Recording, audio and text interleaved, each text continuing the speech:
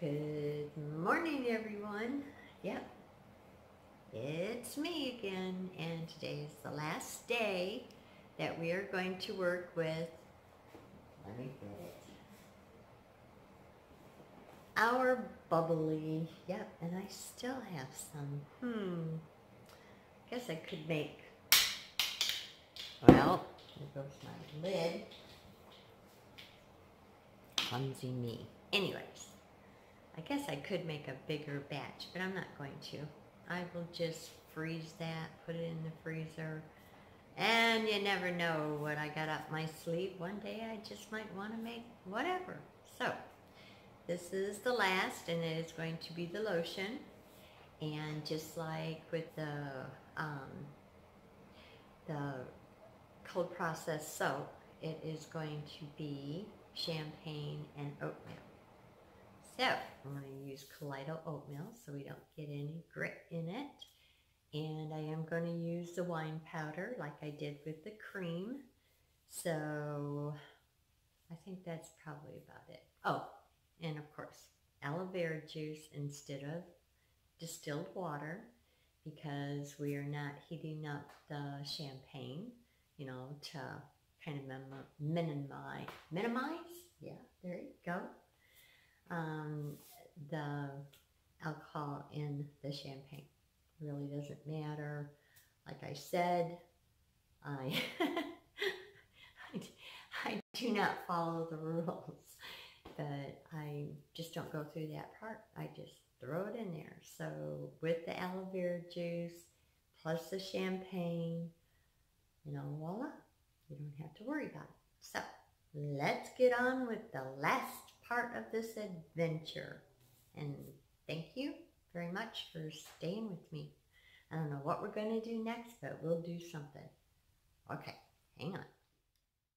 Okay, I have everything scrubbed and bleached, and then, of course, with my isopropyl alcohol, I got that on. All right, here's my aloe vera juice. It's about the same thing that we did with the cream. Just throwing it all in there together. Here's my bubbly. And we're going to add that in there. And let's see. Oh, something new. Well, my oils are going to be apricot kernel oil. Oh yes, very good for the skin. Very light. Absorbs very quickly.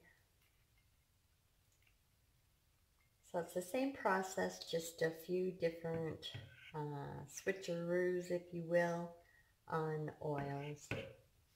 So there's the apricot kernel oil. And of course the sunflower oil with the vitamin E. I'll put that in there.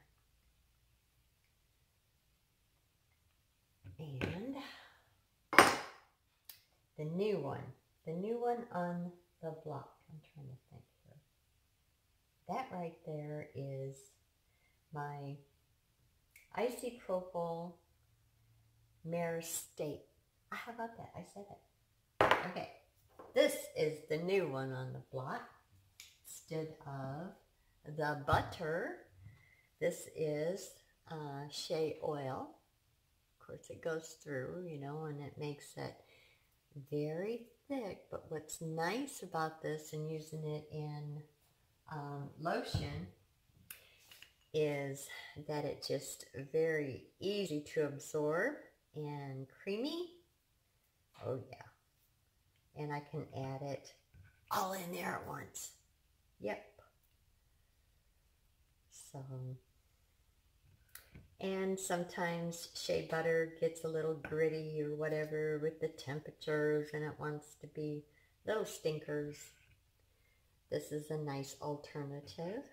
I still love my shea butter, but I got this for using it in lotions. The lotion potions. And I'll put the isopropyl myristate in at the end. This all goes into the microwave. And again, here is my e-wax, my emulsifying wax. I have silky, smooth, silky, what was that one? Let me check.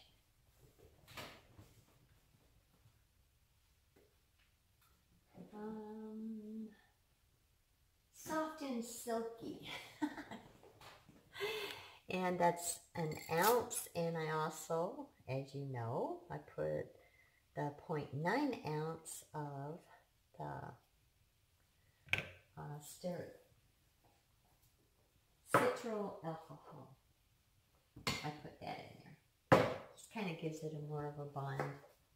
And stearic acid. Put that in there. And let's see. And I have my colloidal oatmeal. And I have the wine powder. So we will put that in. I'm going to put the wine powder in, yes. And I'll put the colloidal oatmeal in after I melt all of this. So this is all going in to be heated and melted. And then I will bring you back, but I think I'm going to speed it up so it's not going to be 20-something minutes long. Oh. I will pause you and then I'll speed it up. All right, I think we all got the same thing that this hillbilly does every way through this champagne little series. So if you just started out and you didn't see all it, go back and look at the making the champagne body cream. That will help you understand what I'm doing here.